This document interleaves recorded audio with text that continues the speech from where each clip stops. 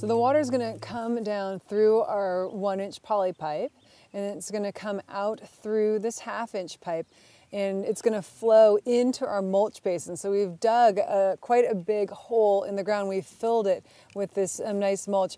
Bigger chips is actually better because it doesn't decompose as fast, but even these smaller wood chips is just fine.